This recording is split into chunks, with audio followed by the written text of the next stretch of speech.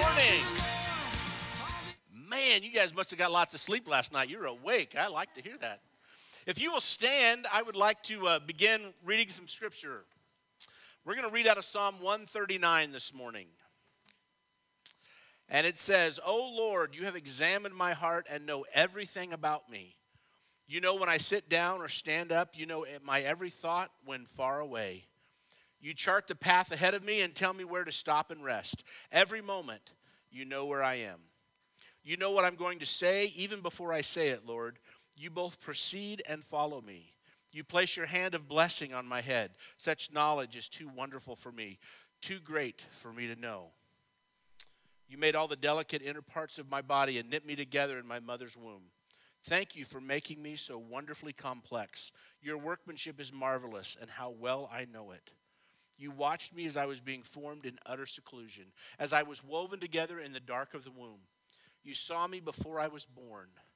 Every day of my life was recorded in your book. Every moment was laid out before a single day had passed." And then part of one of my favorite verses, "How precious are your thoughts about me, O God. They are innumerable. I cannot even count them. They outnumber the grains of sand. And when I wake up in the morning, you are still with me." Amen? Amen. Amen. Well, you'll notice that we still have some flamingos down in our flowers. That was on purpose. This is to honor Edna. One last Sunday, she absolutely loved flamingos, so we let them stay one more week. But we didn't forget about them. It was on purpose. We did this. Well, as we sing "Who You Say I Am," be reminded of what we just read in Psalm 139. That God knows our every thought. He knows what we're going to say before we say it. He goes before us and behind us. And so when the world tries to tell us who we are, we don't need to listen because God has told us who we are. Amen? Amen.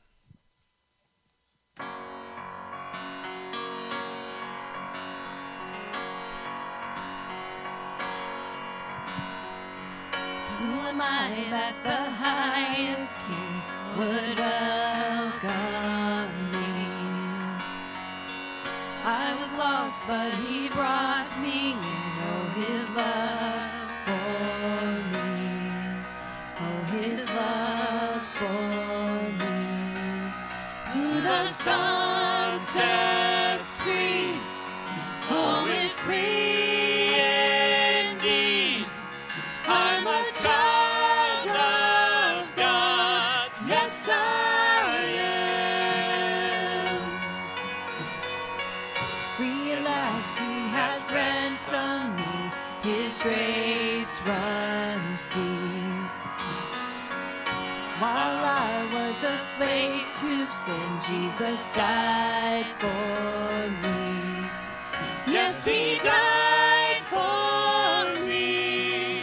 Who the Son sets free, oh, is free indeed.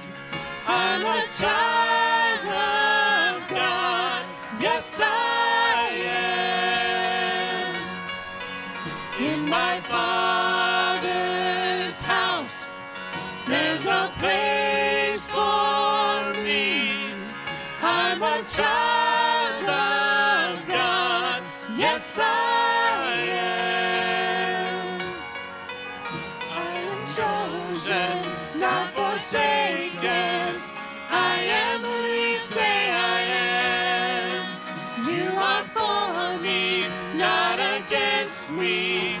I am who you say I am. I am chosen, not forsaken. I am who you say I am. You are for me, not against me. I am who you say I am. I am who you say I am. Who the Son sets free, oh, is free indeed. I'm a child of God, yes I am. In my Father's house, there's a place for me. I'm a child of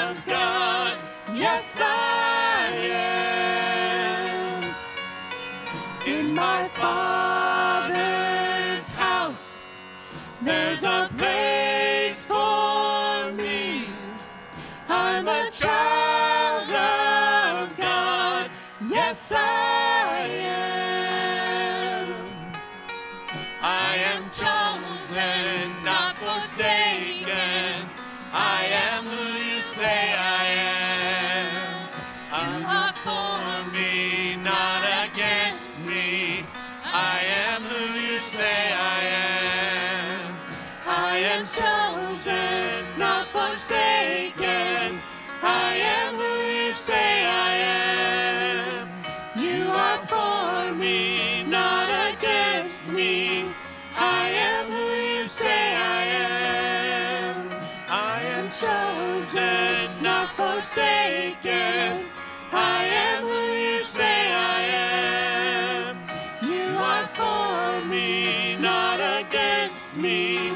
I am who you say I am. Oh, I am who you say I am. Yes, I am who you say I am. Who the Son sets free, always free indeed. I'm a child of God. Yes, I am. In my Father's house, there's a place for me. I'm a child of God. Yes, I am. Amen. Amen. Why don't you turn and tell somebody about your Father?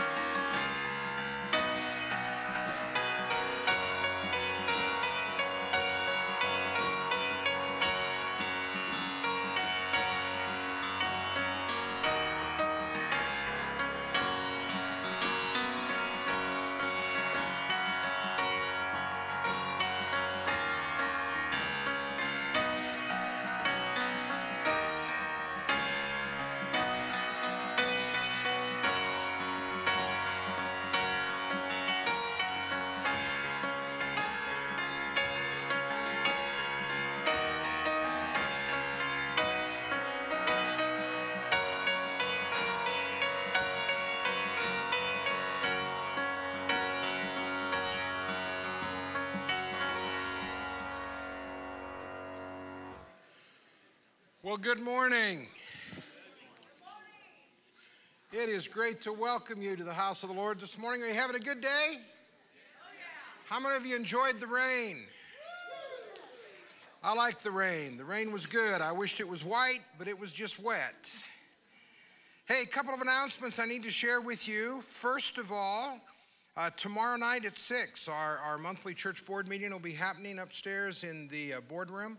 So board members, just reminding you, you'll be getting an email this afternoon from me that I would like you to read before you come tomorrow. It's for our discussion time. And so board members, please pay attention to that. I'm going to get my mouth to work yet today. Tuesday, 9 to noon at 10 o'clock or at 9 o'clock in the West Foyer. Encourage you to come to be a part of that. And then, if you're interested in baptism, we'll be doing baptism on Sunday, September 29th, here in the sanctuary. I cannot get myself to talk today. Encourage you to sign up for that. If you're interested, you can stick a note in the offering plate, or you can see me after the service this morning. We would be glad to have you a part of the celebration of baptism. Also, if you're interested in church membership, we'll be doing a membership class in October, and you can stick a note in the offering plate about that. I don't have permission to do this, but I'm going to do this. I'm going to extend through today the Women of the Well event this coming Saturday for our ladies. If you would like to be a part of that, you can still sign up if you get it in by tomorrow. Now, I'm in trouble already because the cutoff was Friday, but since Dawn's not here and Carol's not here to tell me, no, you can't do that, I just did it. Call Dawn in the morning if you're interested in coming, and let her know, and we'll make sure that we get you in on the list. Pastor John's going to come and share some announcements, and we're going to continue worshiping the Lord. Well, tonight we have a special missions dinner tonight. And so I have a couple of announcements from Cindy about that. She's in the nursery this morning. She said she needs help setting up tables. So right after Sunday school, if we could get the teen room set up for tables. And then this one's the big one. She said you need to make sure you bring lots of change tonight. She's playing a game that needs change. And it's going to be your change. I don't think it's poker, but you never know with Cindy. So bring your change and bring lots of it. And it's at 5 o'clock tonight in the teen room. Well, yesterday I had an opportunity to go to a worship seminar at Tabor College. And one of the things that God showed me was, as worshipers, and we are all worshipers, we're commanded to sing. And some people say, well, I don't have a voice, I can't sing. Well, let me tell you what I found out. Hebrews chapter 2, verse 11 and 12. So now Jesus and the ones he makes holy have the same Father. That's why Jesus is not ashamed to call them his brothers and sisters. For he said to God, so Jesus said to God, I will declare the wonder of your name to my brothers and sisters. I will praise you among all your people. And what that tells me is that when we offer our praises, God hears Jesus' voice.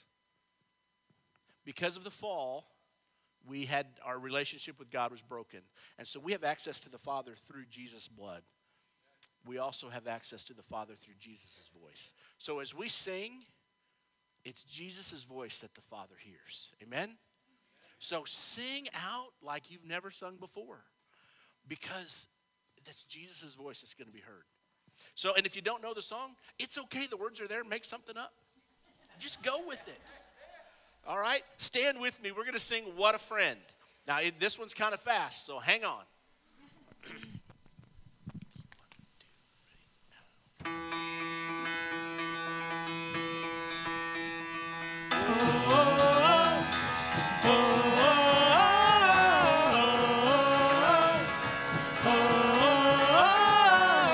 Everybody has trials and temptations.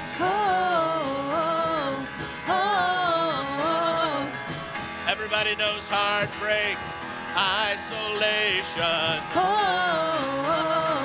But we can lay our burdens down. Lay our burdens down. What a friend we have in Jesus. East to west, my sins are gone. I see grace on every horizon, and forever and ever his heart is my home.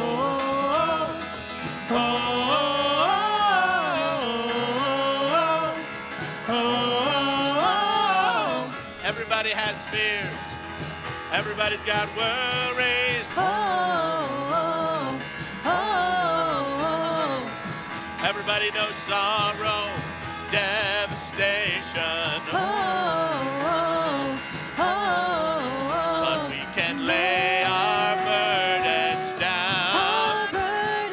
Lay our burdens down. What a friend we have in Jesus. East to west, my sins are gone. I see grace on every horizon, and forever and ever his heart is my home. No more betrayal, for he is faithful. He fills me up and my cup runneth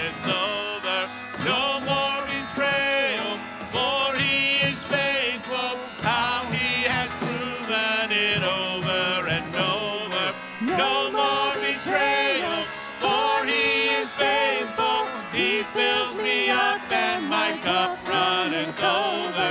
No more betrayal, for he is faithful. How he has proven it over and over, over and over. What a friend we have in Jesus. East to west, my sins are gone. I see grace on every horizon, and forever and ever his heart is my home. What a friend we have in Jesus. East to west, my sins are gone. I see grace on every horizon, and forever and ever his heart is my home. Forever and ever his heart is my home. Amen? Amen. Amen. As we prepare this morning to go before the Lord in prayer, I don't know what kind of week you've had. I know what mine was like. I had 3 funerals. I had about a half a dozen meetings. And I was just plain running from one place to the other all week long. But you know what I found out? His grace was sufficient. His strength was perfected in my weakness. And when I felt overwhelmed and overrun and outdone and exhausted, guess what? He just kept giving and giving and giving again.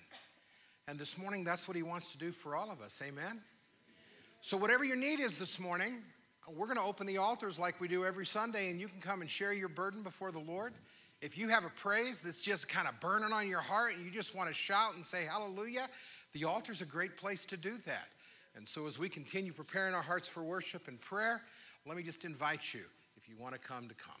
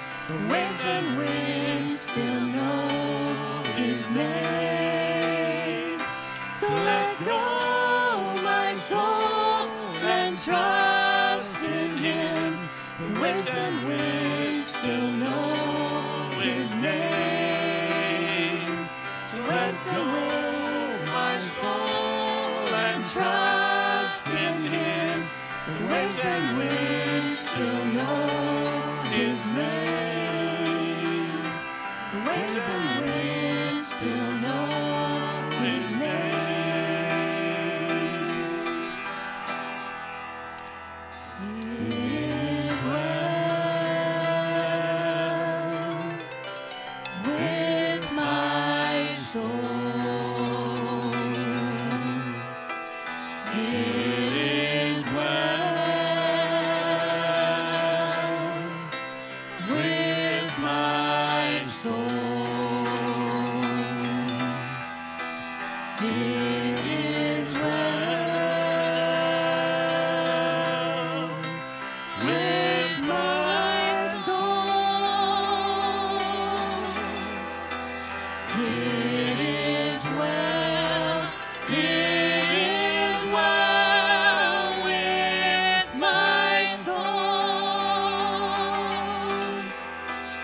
It is well with my soul. It is well with my soul. It is well with my soul. It is well. It is well with my soul. It is well. It is well with my soul. It is well. It is well with my soul.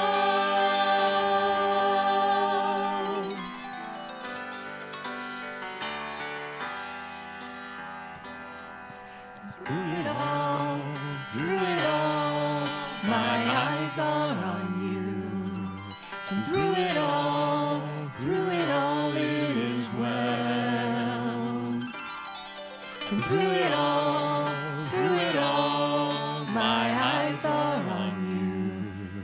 It is well with me.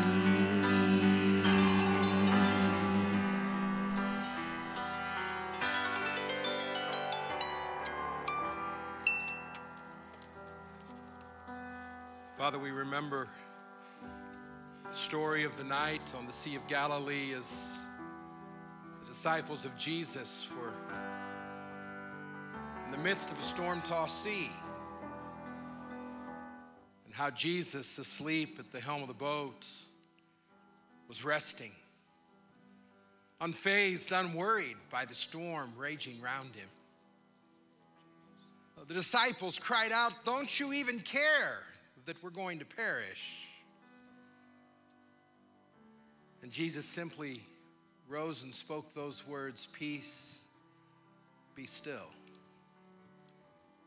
And the storm was over. And though God, the word does not say it, I just have to believe those words we just sang were ringing that night in the midst of their journey. It is well.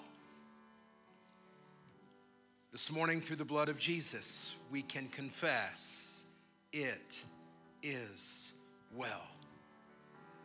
No matter the circumstances and situations that we find ourselves in Christ alone, we can proclaim it is well.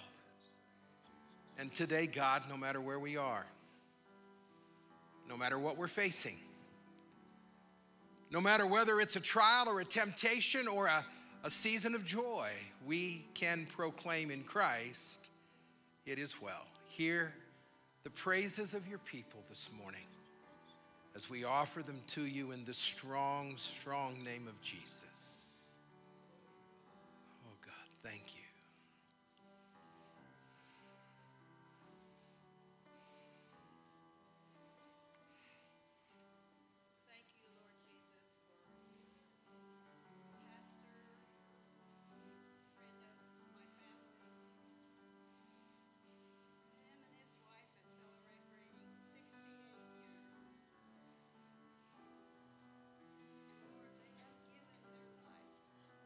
Hallelujah.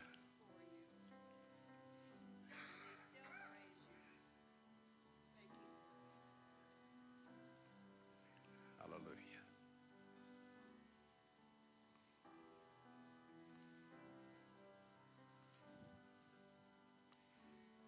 Father God, as we praise you, it gives us strength as we recognize all that you do for us to bear our hearts. To say, Lord, there are places today where we just need you. There may be some struggles or some strife. There may be some pain or some difficulty. There may be discouragement, maybe even depression. It may be in our lives or in the lives of someone that we love. There There may be needs, God, that only you have an answer for. We think this morning, Lord, of a couple of particular needs as we pray today for Richard Turner's son Daniel in intensive care, Lord, and recovering from a motorcycle accident and even now in surgery. We just pray, God, that you'd be with him. And God, I think today of one of our worship team members, Stephanie's dad, Dick, and facing heart issues today and this week. And we just pray, God, that you would be so near and that, God, you would just help him. Lord, there are other needs that we would mention to you, and we ask now that you'd hear our petitions as we offer them to you in the name of Jesus.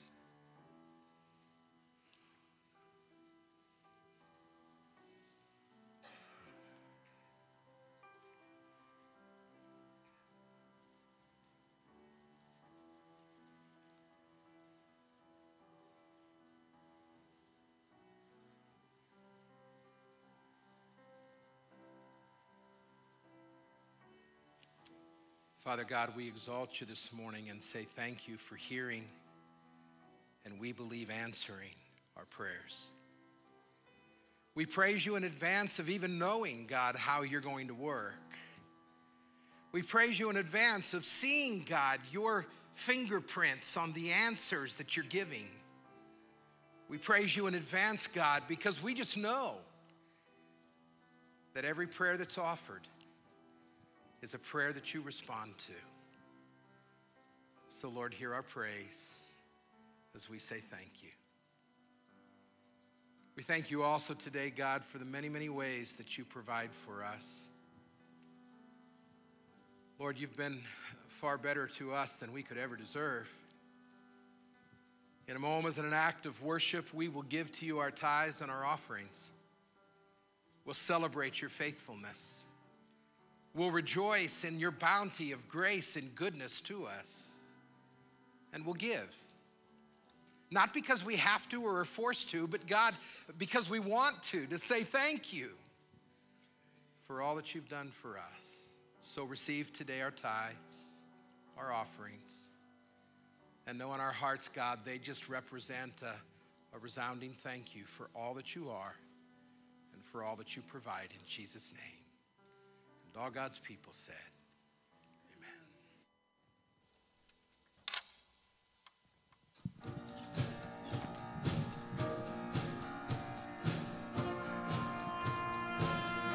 Oh Lord my God, when I in awesome wonder consider all the worlds thy hands have made, I see the stars, I hear the rolling thunder, thy power throughout the universe displayed. Then sings my soul, my Savior God, to thee. How great thou art, how great thou art. Then sings my soul, my Savior God, to thee. How great thou art, how great thou art,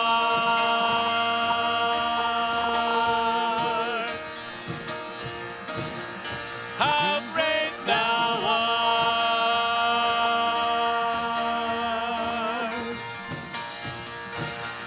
And when I think that God his Son not sparing sent him to die, I scarce can take it in, that on the cross my burden gladly bearing, he bled and died to take away my sin. Then sings my soul, my Savior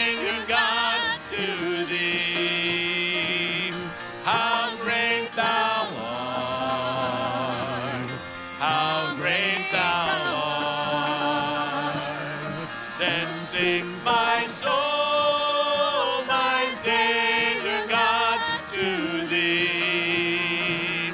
How great thou art, how great thou art,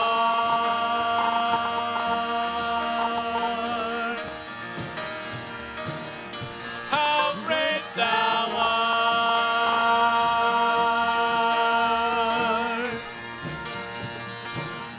When Christ shall come with a shout of acclamation and take me home, what joy shall fill my heart.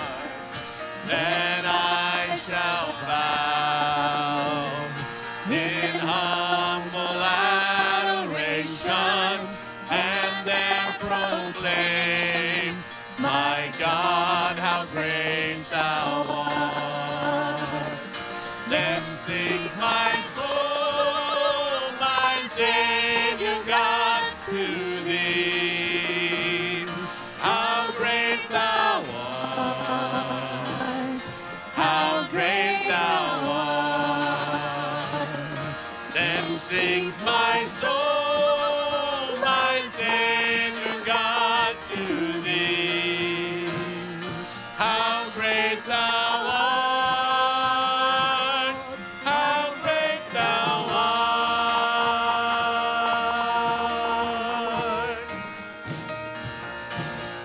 how great thou art. Then sings my soul, my Savior God, to thee. How great thou art, how great thou art. Then sings my soul, my Savior God, to thee. How great thou art, how great thou art,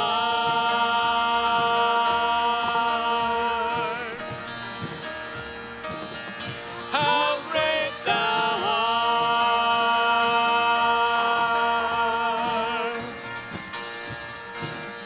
how great thou art,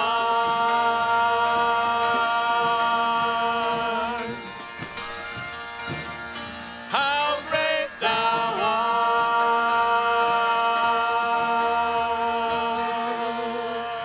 art. You know, I'm sitting down here and we're singing one of the greatest songs of praise the church has ever known. How great thou art. And you know what? I may be deaf, but I do have my hearing aid in today. I can hear everything up there, but I can't hear diddly squat back here. So I'm gonna give you another shot, okay? So I don't know where to pick it up, John. Probably at that last part of the chorus. I don't know. I don't have a clue. But we're gonna let them try to make up for what they've been lacking, okay? So I'm gonna go to the back and sing with them. Will that work? All right. All right. Chorus. That's the 2 chorus for the band. It's measure 20, the pickup to measure 20. Ready? And a 1. Then sings my soul, my Savior God, to thee. How great thou art, how great thou art. Then sings my soul, my Savior God, to thee. How great thou art, how great thou art,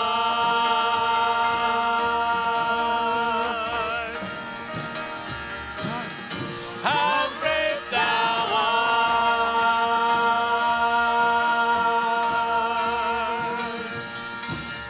how great thou art,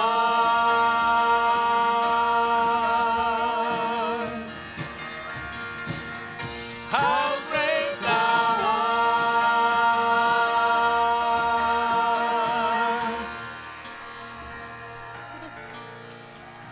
Amen. I think we need to run some wires through the pews. with a button up there, you can get them on their feet and make them shout a little bit once in a while. I think it'd be fun. I just think it'd be fun. Well, God is good all the time. Amen. Amen. Well, we're going to keep going in the series I've been preaching. And today we're going to talk just for a few moments. Let me get all my stuff set here.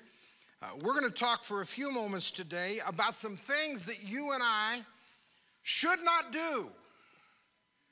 Now catch that. These are things to do not do as we seek to deal with the one who is doing everything that he can to discourage us, to dissuade us, to draw us away from the Father. Let's take a look this morning at John chapter 10, verse 10.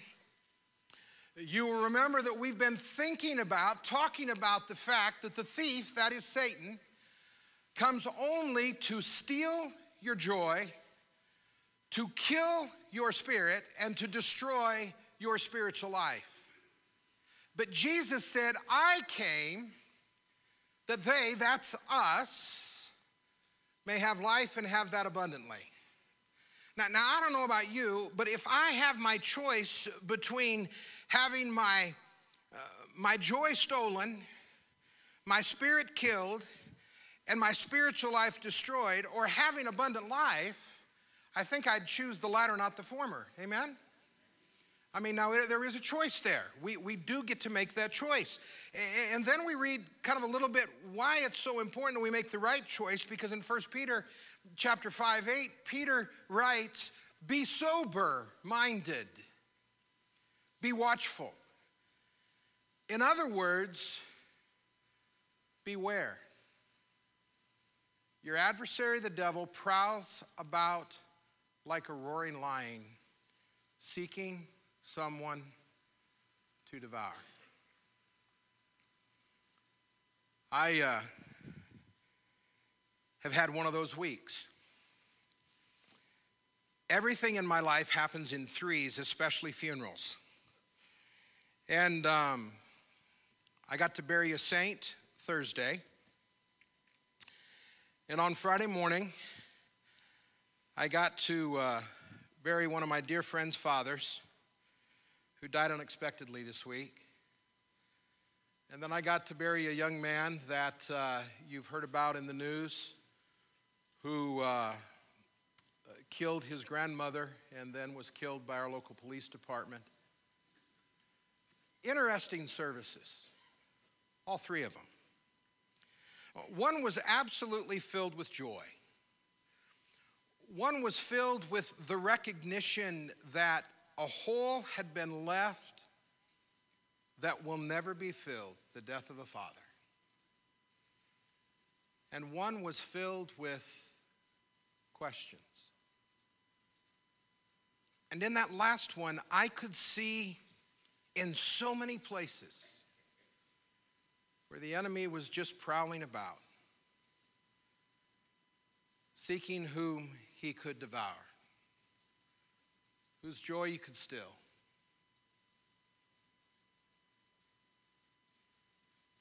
Whose spirit he could destroy.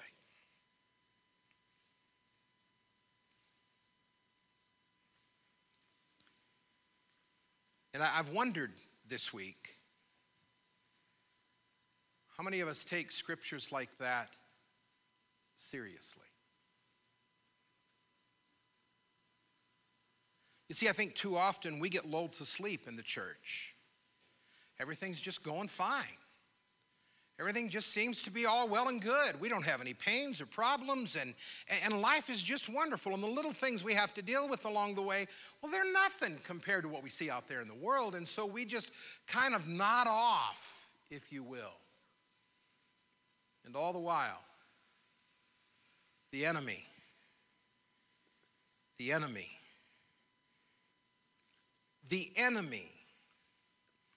is prowling about, seeking whom he can devour. And it came about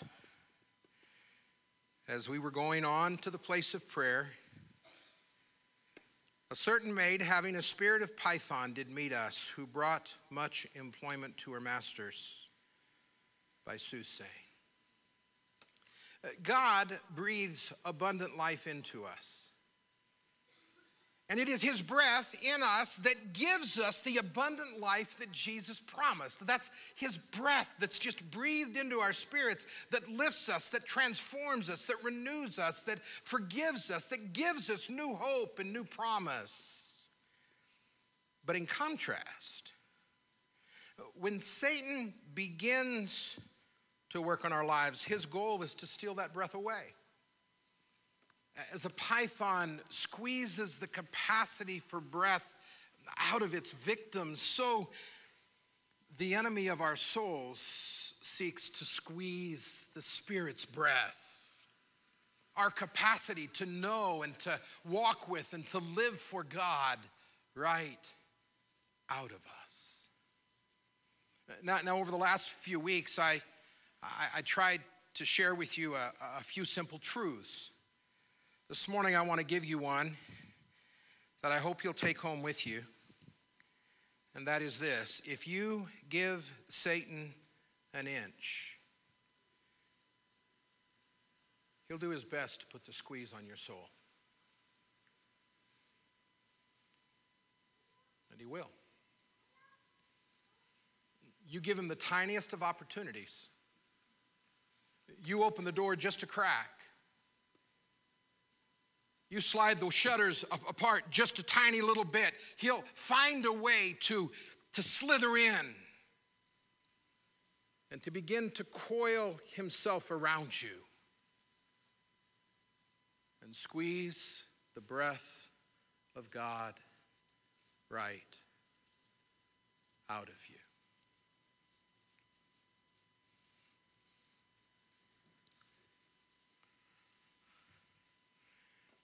The last 2 weeks, I've shared with you 6 signs that Satan may be at work seeking to squeeze the breath of God, the life of the Spirit, out of you. We've talked about a loss of spiritual desire, struggles with the word, getting into it or anything out of it, struggles with your prayer life, a lack of desire, a multitude of distractions, or feeling like you just aren't getting through.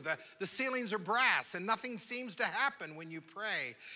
We talked last week about the problem of stinking thinking, wrestling with old habits and temptations, and pulling away from worship and godly relationships. This morning, I want to move past all of the places where Satan seeks to squeeze the life out of us and move towards 5 things that you and I must be careful not to do if we're going to break the enemy's attack. Now, I want you to make sure you understand what's underlined there. We must be careful not to do these things. Now, I know what you might be thinking. The church is always against something. Well, you know what? When you hear these, you'll understand what I mean and why you should be against these things. Let's begin with this first one. Do not forget who made you.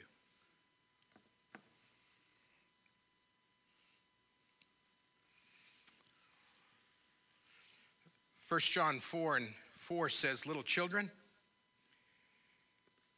you are from God, and you have overcome them.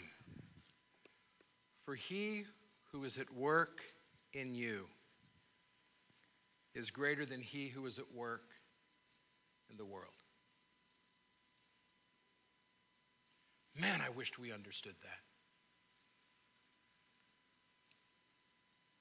Man, I wished we got that.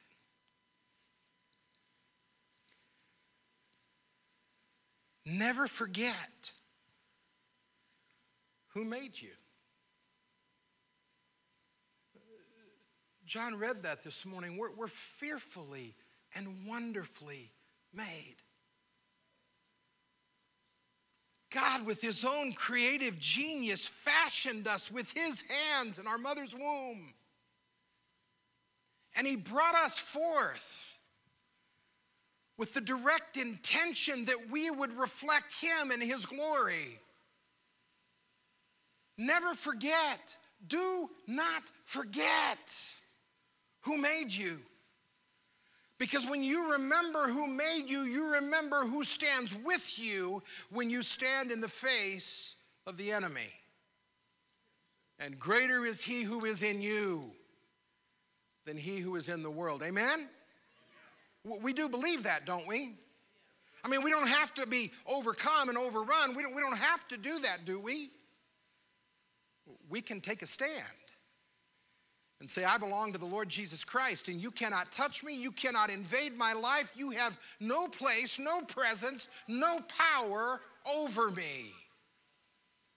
For as the psalmist declares, the righteous flourish like a palm tree. Wow. Now, you know what's amazing about palm trees?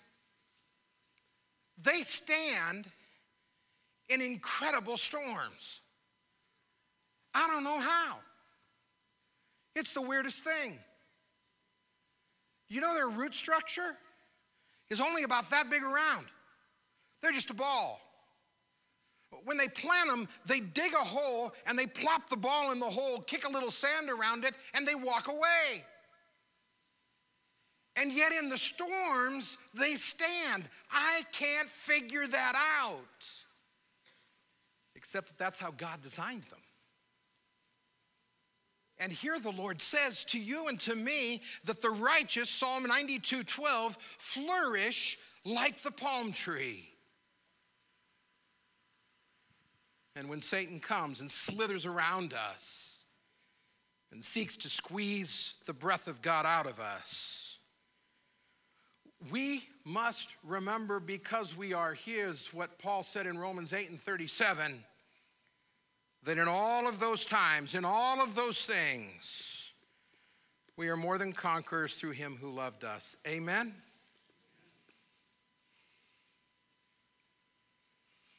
I was listening a couple weeks ago when Miss Kristen was preaching,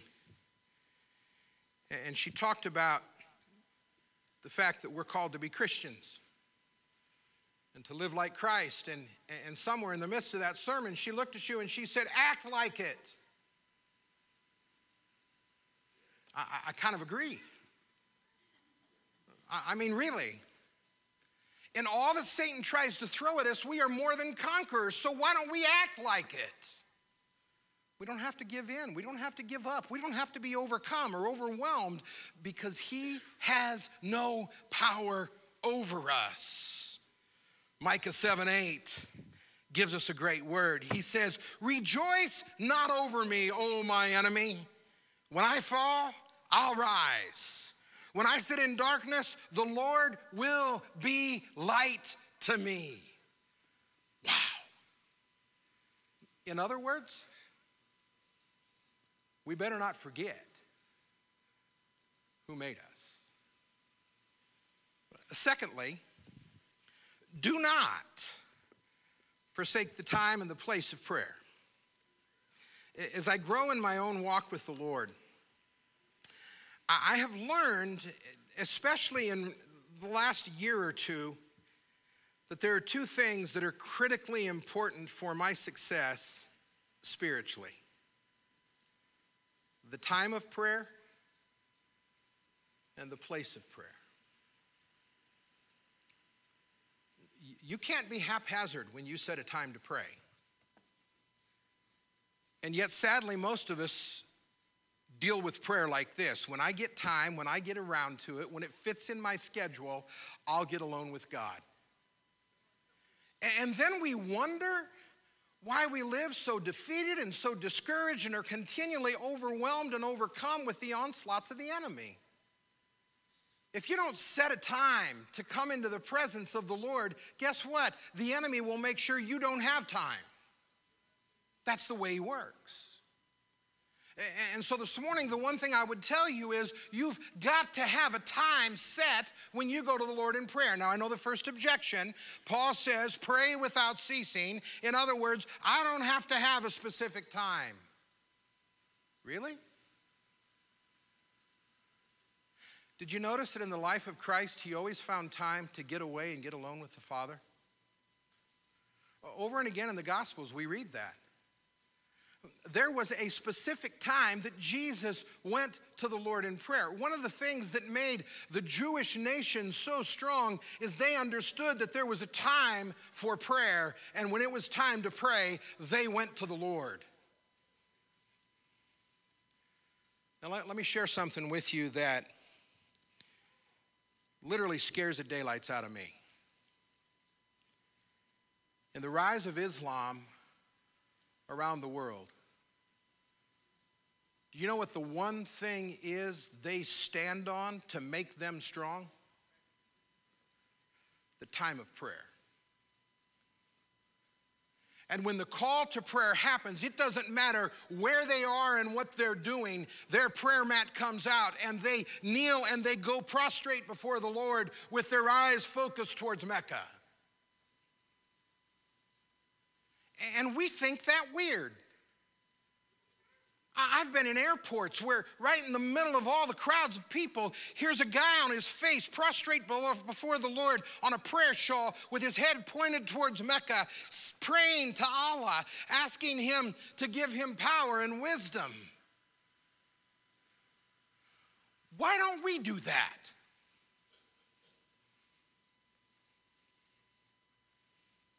When is your time to pray? And then on the flip side of that also is, where do you pray? There was a Christian movie that came out a couple years ago that kind of swept the church by storm, and it was all built around a prayer closet. Do you remember the movie? And I mean, all of a sudden, people were taking and they were cleaning out closets. They were getting rid of shoes and clothes and everything else to make room in a closet. And people were thinking they were weird because now they were going into a closet and shutting the door and going before the Lord. What's wrong with that? Can I tell you something? If there is anything in the room where I'm praying, I get distracted. I mean, I'm just kind of one of those random guys that just has these thoughts going every which way but loose. And so when I go to prayer, guess what? I have to be in a place where there's nothing to distract me. Because guess what? Your pastor's a shipwreck of distraction if there's anything in the room. Now I've learned to do, it's taken me a while, but I've gotten to the place where I understand what it means when Jesus says, when you go into your inner room and you shut the door and you pray in secret to your Father, He hears you. 1999, I stood at the Western Wall in Jerusalem praying. On my right was a Hasidic Jew. On my left was a Hasidic rabbi. The Hasidic Jew on my right was standing there and praying intently to the Lord at the wall. The rabbi wasn't in the motion. I don't understand the motion. It just kind of freaked me out a little bit. But the man on my left, he took his talit, his prayer shawl, and he pulled it up off his shoulders and he brought it up over his head. And he bowed his head before the Lord. And in a place where there was no distraction and nothing to be seen, he did business with God.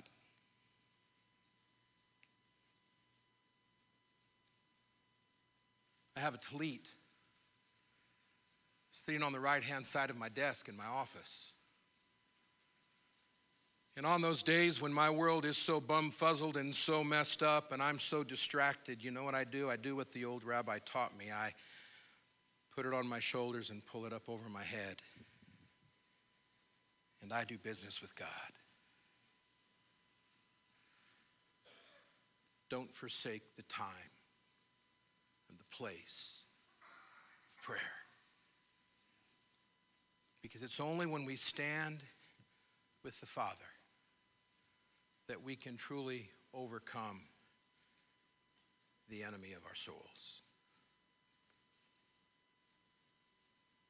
Number 3, don't forsake the place of power.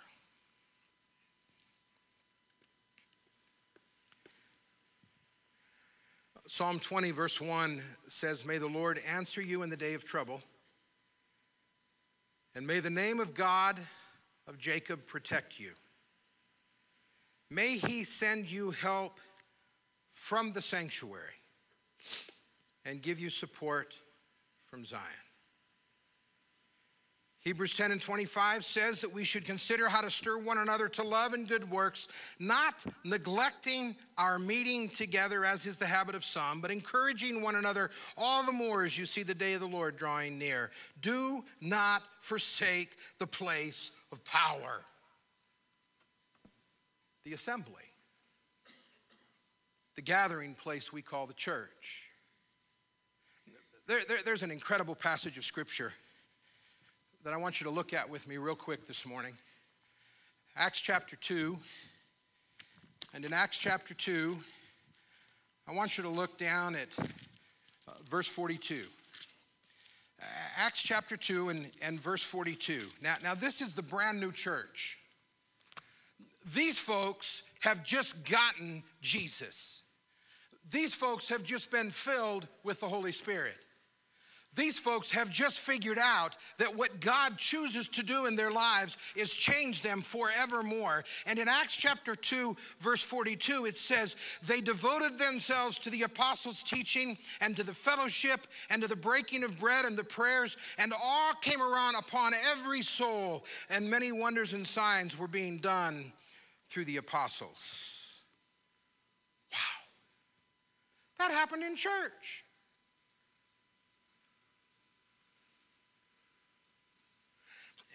And we come in on Sunday morning and we find our place in our pew. God forbid anybody sits in my pew.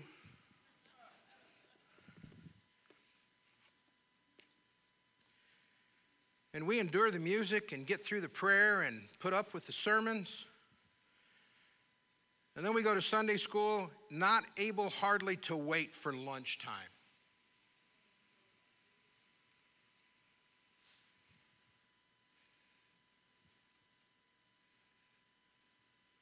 Now I'm real honest. Endless shrimp at Red Lobster sounds really good today. Just saying.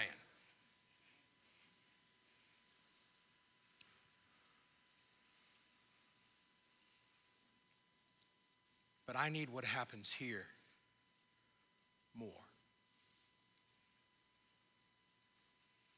I need to be in the place of power. With God's power people. In the presence of the Almighty. You do realize that where two or three are gathered, He is in the midst of them. Did you know that God's here this morning?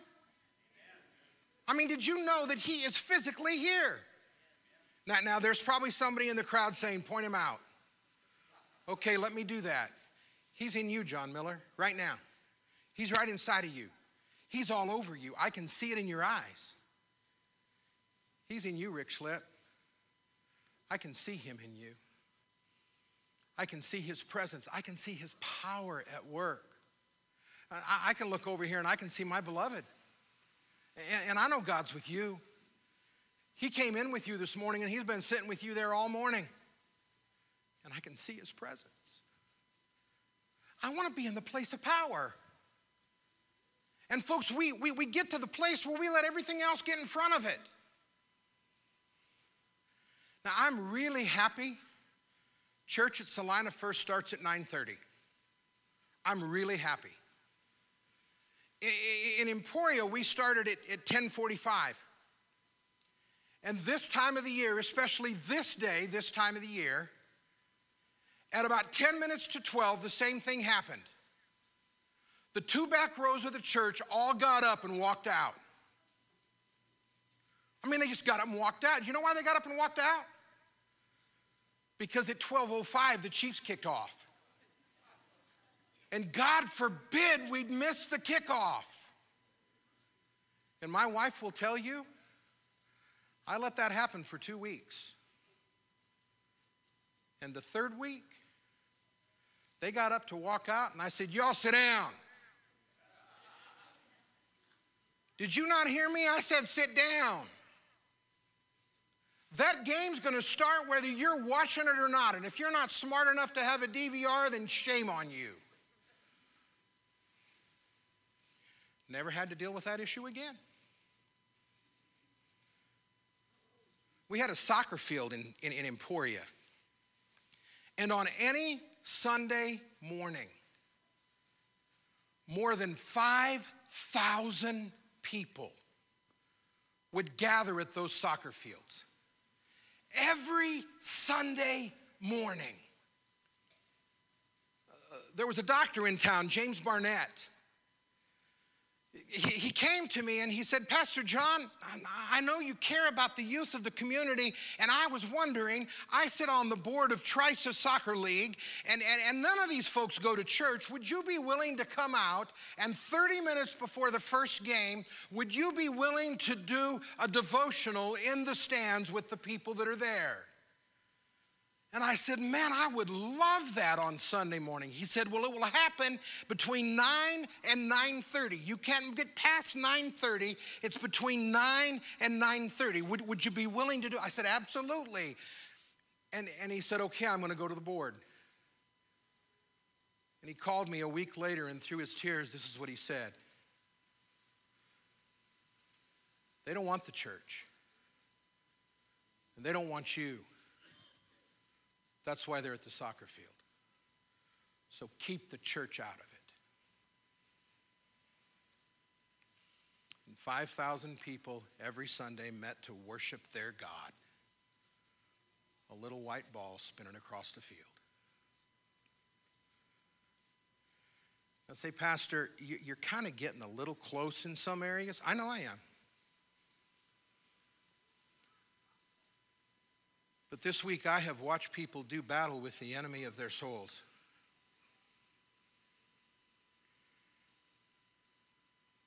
In ways I'd never seen people battle with the enemy of our soul. I saw stuff this week that I have never seen in my life before. And you know what was common in every one of those situations?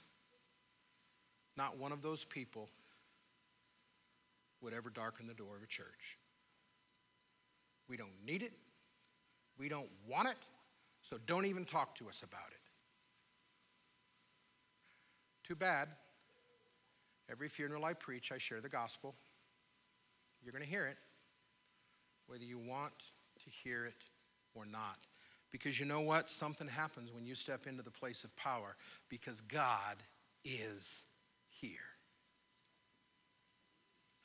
Don't forsake the power of partnership.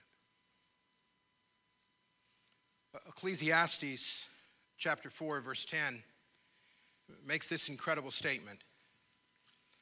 2 are better than 1, because they have a good reward for their toil. For if they fall, one will lift up his fellow, but woe to him who is alone when he falls and has not another to lift him up.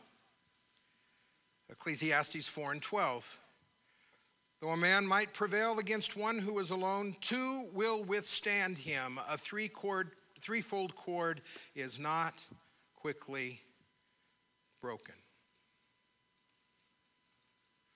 Solomon was trying to communicate an incredible point that Reuben Welch put into the form of a book. We really do need each other.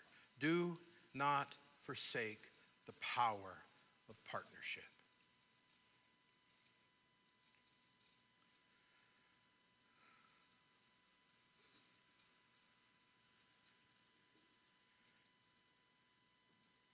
"40 years ago today, I gave my heart to Jesus.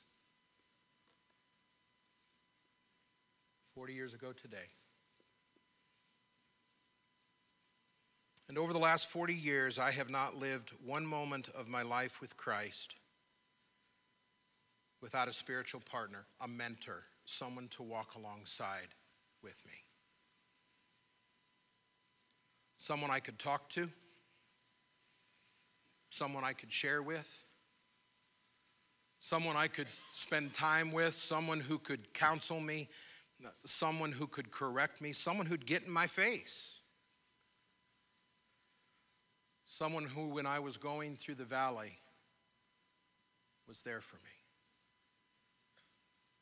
I have seen those words in Ecclesiastes lived out. In January of 2000, my dad was diagnosed with cancer. The doctors told us it was a terminal illness that no matter what we did, he would die. It was certain. During that season in my life, I really needed someone. I had a prayer group that I met with every Saturday morning. I actually fixed breakfast for all the men of the church on Saturday morning. Every Saturday morning we had a group that got together, and those guys hung with me and prayed with me, but I really wasn't really close to any of them at that time. I had Gene Williams in my corner, and he was my mentor, but God sent a man from across town at the Friends Church to walk with me. His name was Keith Davis. He was the clerk of the Friends Church. Now, I can't really describe how their government works except to say that the clerk in the Friends Church would be somewhere between the pastor and the secretary of the church board in the Nazarene Church. They kind of ran the show. Everything that happened through them. And Keith walked away from that position and left his church to come to ours because God said to him, John Philippi needs you. Now I knew Keith in passing. We were friends, but never had been really close. I knew he walked with the Lord, but he shows up on our doorstep and he says, I'm here for you. God told me, I am here for you. And I can tell you 19 years later,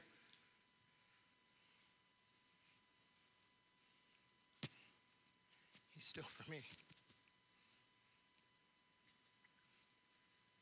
My phone will ring in the midst of a dark time without him even knowing what's going on, and he'll say, hey, John, what's happening?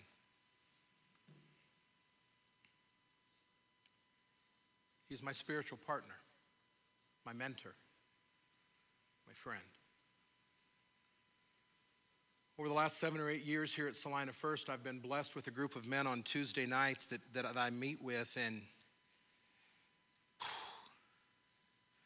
I think it's safe to say we could not make it without each other. We have walked each other through some really dark waters. And we've always come out on top. And I will tell you this morning that if you don't have a trusted spiritual friend, a man with a man, a woman with a woman, I'm not talking your spouse here, folks. You got to have a good spouse too. But somebody that you can walk with who will walk with you. You're missing one of the greatest tools God can use to help you thwart the attacks of the enemy. There's a final one that I want to share this morning that's near and dear to my heart. And that is, do not disconnect from pastoral protection. Hebrews chapter 13, verse 7 says, obey your leaders and submit to them, for they are keeping watch over your souls, as those who will have to give an account. Let them do this with joy and not with groaning or trepidation, for that would be of no advantage to you.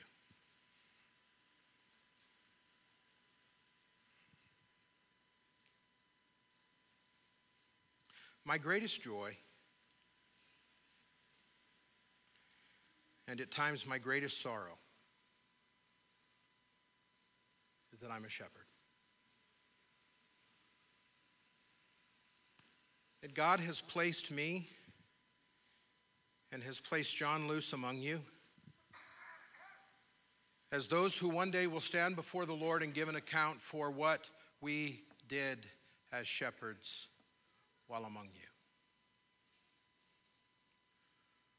I will answer for every word that I have preached, every word of counsel that I have given, every piece of direction that I have offered, everything that I have done. And in like manner, so will John Luce, for we are your shepherds. We do not take that place lightly. Now, I'm going to be honest and tell you there's a whole lot of Monday mornings where I quit. Over 33 years, I've probably written 300 or 400 resignation letters. Most of them have wound up in the trash can. A few of them have wound up in a file that I keep locked away just for hilarity's sake. But come Tuesday morning, I always re-engage.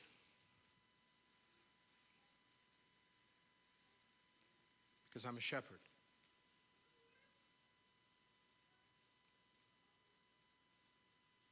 It's an interesting thing about shepherds. They live to keep an eye out for the enemy. They're always on guard. I have in my home, along the stairwell going to the basement where my office is, a shepherd's staff. It was given to me by my father-in-law, who was a shepherd. He tended sheep. He taught me a lesson when he gave that to me. And this is what he said. You'll notice that on one end, John, there is a hook. And there are going to be times you're going to have to put that hook around the neck of somebody and pull them in out of danger. Just as I do with my lambs and my sheep. The other end, well, it's just a straight shaft. And there are going to be times that you're going to need that to fight off the enemies that would seek to steal your sheep from you. Now, my father-in-law wasn't an intensely spiritual man. We know that his heart was right with God before he died, but along his journey, there were some times where he and the church just didn't get along. But when he took me to Yoder, Kansas, and he got me that shepherd's crook, that day he was one of the most spiritual men I've ever known.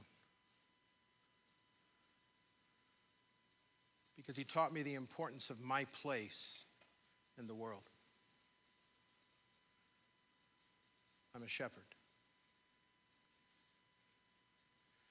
And when I say to you this morning, do not disconnect from your pastoral protection. What I mean by that is this.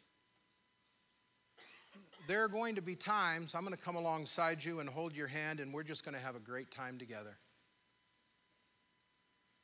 And there are going to be times when you're not really going to like me. Because I'm going to get in your face and I'm going to say things that you're just not willing to listen to. And you certainly don't want to hear. Even if deep down you know they're right. And you're going to get mad. I've had some people leave the churches I've pastored because they weren't going to put up with the word that I spoke to them. And I'm sorry for them. Because God called me to be their shepherd. Psalm 23 and 4 is a beautiful part of the shepherd's psalm where it says, Yea, though I walk through the valley of the shadow of death, I fear no evil, for you, my Lord, protect me. Your rod and your staff, they comfort me. That image of the shepherd's staff, that image of the rod, speaks of care and correction. Exactly what God provides to me. There are times he wraps that little crook around my neck and yanks me back in, out of danger. away from stinking thinking or thoughts or feelings or emotions or a spirit of negativity where I just wanted to lash out. He rips me back because he knows that if I stay in that place, the spirit of Python will squeeze the life of God's breath out of me. And there have been times he's had to spin that thing around and use the other end to fight off the enemy. When Satan attacked in ways that I never even dreamed possible could happen in the church. And even as he's cared for me, so he calls me and John Luce to care for you. Do not disconnect from pastoral protection.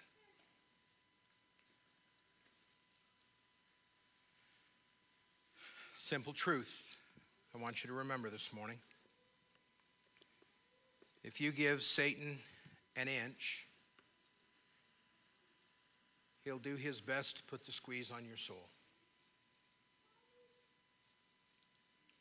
And in the process of making certain that doesn't happen, begin breaking the bonds that bind. Don't forget who made you. Don't forsake the time and the place of prayer. Don't forsake the place of power. Don't forsake the power of partnership. Do not disconnect from pastoral protection.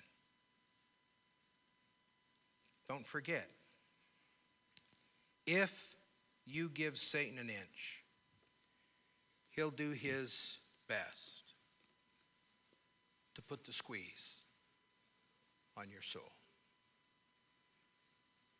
May God help us to be not hearers only, but doers also of his word. Amen? Father, thank you for your word to us. Help us to do more than hear, but now to act it out, to live this truth. That the enemy of our soul's bonds can be broken, that we can stand as more than conquerors through Christ who gives us strength. And it's in his name we pray. And all God's people said, amen. Thanks for worshiping with us this morning. Have an incredible day. Enjoy Sunday school. And remember, tonight starts at 5 o'clock. It is a sandwich that we need you to bring. Sandwich and chips and all the sweets that you can find.